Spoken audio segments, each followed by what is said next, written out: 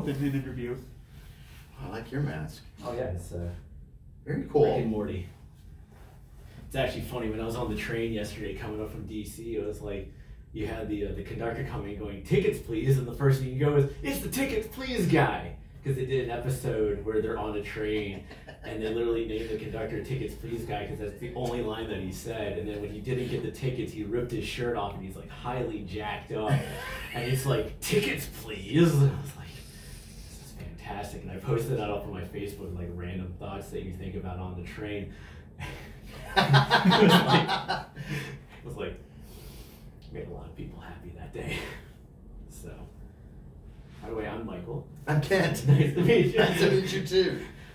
We're already recording. Just to get it out of the way, can you make sure that we're still recording? Let me check. Let me check before I head. Because I don't want to have... It is. Oh, it is recording. It is recording. It's a minute in. There's no technical things coming up, ruining interviews, making me cry in the fetal position, which is what for context. I put my phone on silence. Yeah, I was literally in my hotel room for the last 3 hours just crying in the fetal position with what happened in my other interview. So that phone, it's connected to the Wi-Fi because I do Twitch streaming as well. And I Twitch stream my panels. And what happened is that I was interviewing another guest, and a notification came up, "Do you trust this Wi-Fi? Connect or disconnect?" And it cut off the recording a minute 24 into a 20-minute interview. That's why I'm having him like double check. Did you know? No. So you continued the interview with having no idea. Yeah. And it was like, so we're trying to reschedule. Yeah, I would be in the fetal position crying. Yes. Oh no, man. That shouldn't happen here. Hopefully not. No, hopefully not. The door was going to make you cry. There's a table there. I can just go underneath it. Fetal position, everything. We'll just quietly exit. So, ladies and gentlemen, boys and girls, welcome to the Experiences coverage here live at DerpyCon 2020. I am here with Mr. Kent Williams, who I have the IMDb pulled up. I'm just going to make my life a little easier. I think you've done this thing called, Dragon Ball Z, I think. Oh my goodness, that was the one that started it all. Because you have like 333 credits on IMDb as an actor. IMDb, interesting. So IMDb, I also go to Anime News Network because they have it. It's extremely thorough there. Yeah, so at least for here, and I don't know, it doesn't want to work now because we're in New Jersey, and of all places, of course, it's just going to do that to us. So, there you go. Look, Dragon Ball Z, Full Metal Alchemist, more Dragon Ball Z, Fruits Basket, and you just literally saw it just pop up 333 right there. Did it really? It actually has that number? Yeah. I like that. 333. Yeah. I mean, you're just about halfway to 666. I mean, well, Triple Trinity, I'll take that. So, real quick, how did you get into the voice acting industry and stuff like that? I was already an actor. So I went to school, went to college for theater, and so got basic theater training, Shakespeare, and musical theater, all sorts of stage work. But being an actor in Texas, not so much now, but Texas is a place to be from, right? I mean, you're going to go to New York or you're going to go to Los Angeles, right, if you're an actor. But I had a family, so I stayed right there in Texas, got myself an agent, did a lot of stage, getting reviewed by stage. I dated a reviewer, and then that you had reviewer, to get those good reviews. Happened to be writing a story about this company that was coming out of Canada called Funimation, and with this show Dragon Ball Z, and none of us really had an understanding. I didn't even realize that when I was watching Speed Racer as a kid, that was essentially anime, that was Japanese. We didn't know that. Yeah, I mean, I remember watching that as a kid growing up on Cartoon Network, and I didn't know that either. So I mean, just so as an actor's work, you're auditioning for commercials, you're auditioning for, all sorts of broadcast media. And then this was just another gig that popped up. And there was baby Chris Sabat and baby Justin Cook auditioning us. They were just fresh out of college, and nobody knew what was in our hands, really. It was a job to do this thing called dubbing, and it just kind of grew from there. Now, one of the interesting things, because you mentioned Texas, is that's kind of become a hotbed for voice acting.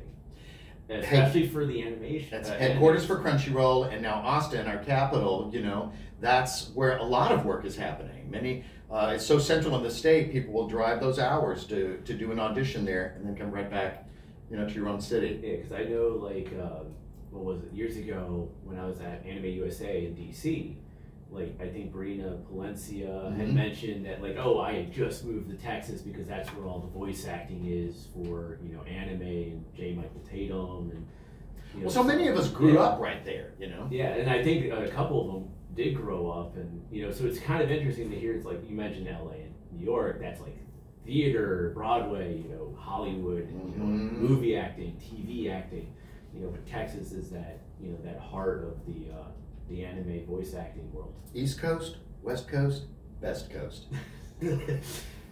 So, what are some of the best anime, or not best, that's the horrible word to use in something like this, but what's some of your favorite animes that you've gotten to work on over the years that's maybe outside of Dragon Ball Z? I was gonna say, I mean, it's like picking a favorite child. I mean, they're all good. Now, Yu Yu Hakusho was our second title to come through. That was Life After Dragon Ball, because we're all wondering, like, well, what happens when we're actually done with these episodes? And then came Fruits Basket was the next one, and that was the show that my son was on it with me. You know, talk about follow your dad to work day. You know, quite literally. And ended up recording. And then you mentioned Brina, and Brina used to cast my son Adam on shows. It was really great to be able to share that experience. So that show became my favorite title, simply because my kid was on it with me. It's a family affair. Absolutely. Yeah. And then I noticed you only did 3 episodes of it, but it's probably the only anime that I truly watched. But that's Attack on Titan.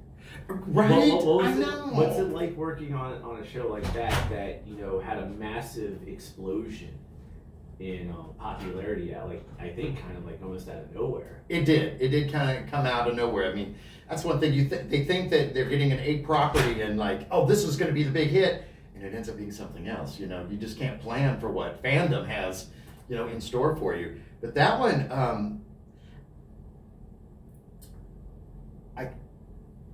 Mike McFarlane directed us on that. I mean, like, I would have loved to have had a more than a 3 episodic character on that. Yeah, I think I read that you're like a doctor or something. He was a merchant. And I think I played a couple of guys on there, actually. Yeah, I did do a doctor. So that's the one thing. It's like, if it's a small enough role, there's only so many Dallas actors. And this was pre-COVID, you know, of course. So we weren't remote recording wasn't as necessary. So, you know, they weren't hiring actors, you know, out of state. So chances are you're going to cycle back, just like on One Piece. And actually, that's a great thing that you brought up. You know, COVID and remote, you know, voice session. How was that transition for you from going from voice acting in the studio to having the voice act from home? Like, how were you able to transition? I still haven't transitioned. That was so hard. You're just like, I'm still showing up to the studio. But, you know, now Crunchyroll, but then Funimation at that time, they were on the jump. So within 2 weeks of being, literally, I had been pulled off stage by my elbow, by my client that says, they just shut the county down. You have to go. You have to go. Here's your check. It was about 2 weeks later that Funimation sent out all of these actor kits. So that they were all the same, everything could be consistent. We had to construct them ourselves, but the recording of it was just a nightmare because it was just such a mad scramble just to get something going. So I was able to record myself, but I was having to actually be the engineer's hands and the director's ears, because they would be on a phone and they could not hear the playback. They could hear me lay down the track. But then they could not hear it in the playback, so they were having to trust my ears that it worked. It's kind of interesting that you say that, because I know this for this one podcast that I do, because which is Voices from the Grid, Power Rangers podcast, where we review the shows and stuff like that. But occasional episodes we'll do intros, and we'll do read-throughs of the scripts and stuff like that, and we're all on Zoom. That was the booger. And the interesting thing is that, like, we'll do a couple read-throughs and we'll say, oh, change up how you say these words and stuff like that. So I find it interesting that you're doing your dialogue with the director on the call with you, and they're listening to you do that, I'm surprised that they're relying on you with the playback instead of hearing you say this stuff and then directing you right there after hearing what you just said. It was a nightmare for all parties involved. It's very interesting, you know. Well, it was labor intensive. You know, we weren't sure what you're doing because you can't really focus on your voice if you're also thinking for the director, but also thinking for the engineer. You know, and then you're having to do everything and send the file this way and save it in just the right. It was a lot to put on some stupid actors. You're not a stupid actor, good sir. Just learning curve, Abel. Yeah, learning somebody else's, somebody else's job. Definitely developing even more respect. Yeah, and I was about to say that definitely gives you that, you know, appreciation for like what the others have to do. And I was so ready to give it back. Didn't want it. Have you been able to get back in the studio now? Or? Oh yeah. I mean, as soon as that was an option, I was there. About how soon from the start of pandemic to when they said about how long was that? About a year? I was gonna say maybe a year and a half. I mean, I haven't really backtracked it, but I mean, everybody knows, you know, all the time just was warping in there. Yes. But I want to say it's about a year and a half. Yeah. Which is about right because that's about the time when... Maybe even more. We only started going back into studio at Crunchyroll at the beginning of this year. Yes. And it was fax card, masks. After you leave the booth, they've got a custodian coming in, sterilizing everything, then the next actor can go in. So, I mean, they took it so seriously, and we're so grateful. It's good to see that they took your help seriously. Because they have to. It's their industry, you know. Yeah, they lose you guys. You know, they're commodities. Yeah, they're kind of screwed. It's like, which actually brings up another thought of like because of the pandemic, you know, like I did a lot more Twitch streaming, creating content of my own. You know, obviously, like me, I didn't do the voice acting thing. I was just creating content, hopefully that people just find what I do fun and entertaining in general. But there are those who went in thinking, well, this is my chance because everything's going online at this point. Let's use this to try to maybe get discovered to do voice acting. And as you were saying, it's like because of the remote stuff, they can branch out more instead of just bringing someone in who's already in Texas. They can get someone in like where I live, Maryland or Virginia, you know, Utah. And you say that, but that's already changed again. Yeah. So with Crunchyroll, you know, they want you to be in Texas. Mm-hmm. Well, and that's kind of the point that I was going to get to is, you know, during that time, you had all the people spread out. You have these people going like, I could use this as an advantage. Did you kind of see that a little bit where maybe more people tried to use that as an advantage to try to get into voice acting?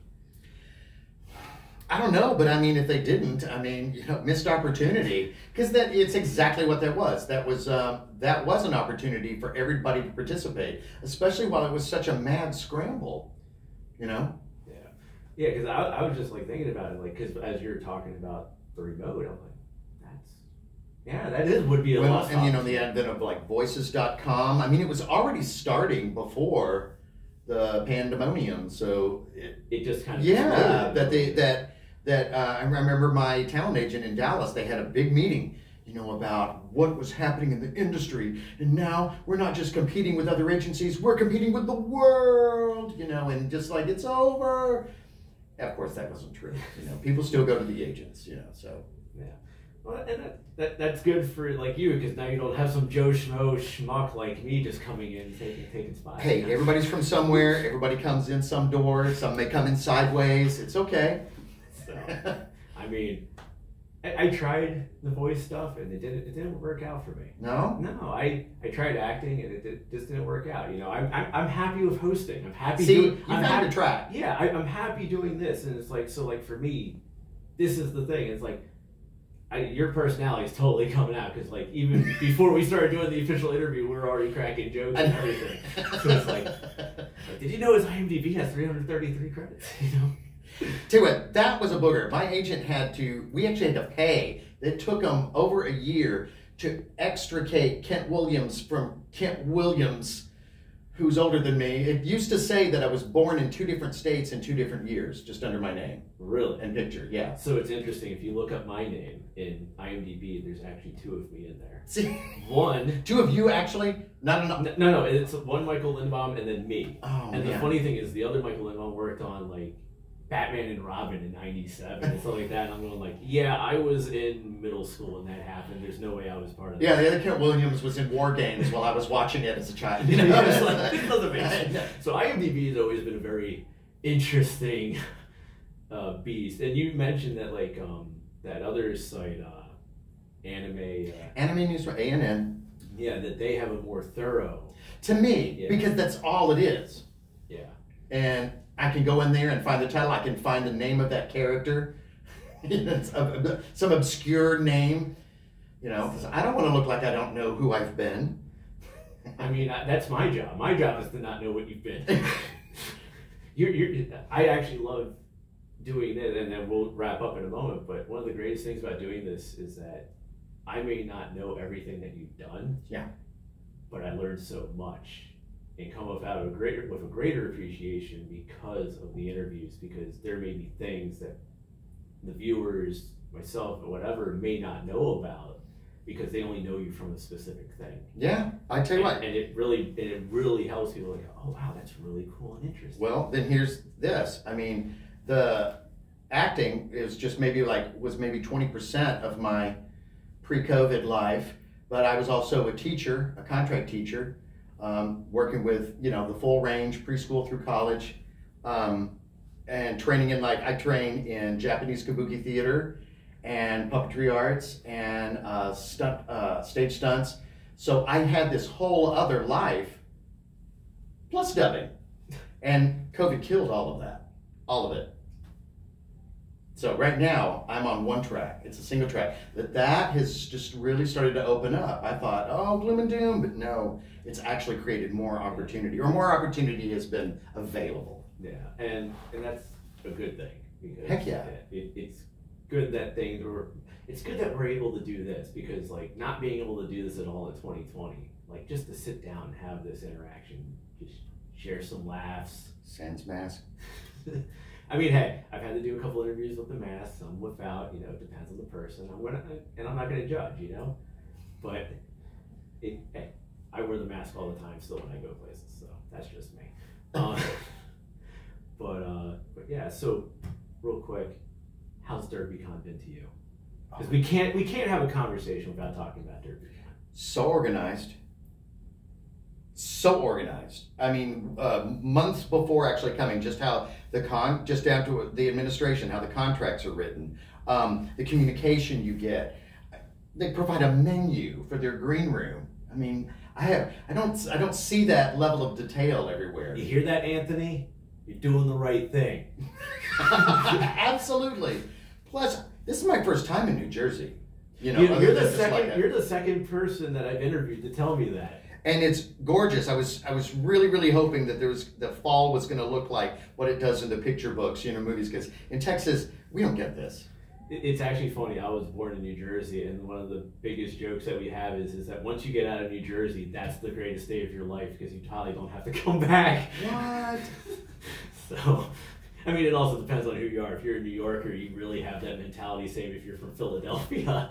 So, I like it. I mean, we walked across the street. There's just a centuries-old church with the graveyards, with the grave markers right there. I mean, when you're the armpit of America. Oh my God! That's why do people say that? Is that because of the bend in the state? I think it is. It's just the positioning and everything. Oh man, like cruel! It's the Garden State, right? Yeah. I have a joke. PG, Mike. No. Now I want to know. Do it off camera. Okay. Where can the people find you on social media? Well, I do have Twitter. I'm at Kent Williams VA. I'm on Facebook, Kent Williams, and I do have an Instagram. Now, I'll tell you, social media, I'm a fella of a certain age. I'm still trying to remember my login to MySpace. Oh God, you have MySpace still? Dude, same here. I'm kidding you. That's like, I was just getting used to that. So I mean, like I still have my MySpace. It's hilarious. I'm one of those guys that needs to hire somebody with the quickness to get on that with me because it's just so much to keep up with. Just how it's okay. In due time, Twitter won't exist anymore. I could stare at my Musk phone and wonder, did I just tweet or did I clock? You know, I don't know what just happened. I mean, don't worry about it. Elon Musk just got Twitter yesterday. It'll probably be gone within It's all over the news cycle. Yeah, it'll probably be gone soon. For better or for worse. So with that, thank you so much, Kent. And everyone, we're going to continue coverage. Stay tuned. The Twitch will be live streaming maybe Among Us lobby, maybe some Joking Hazard, maybe some arcade stuff. Stay tuned. Have fun. Thank you so much. Oh, it stayed on.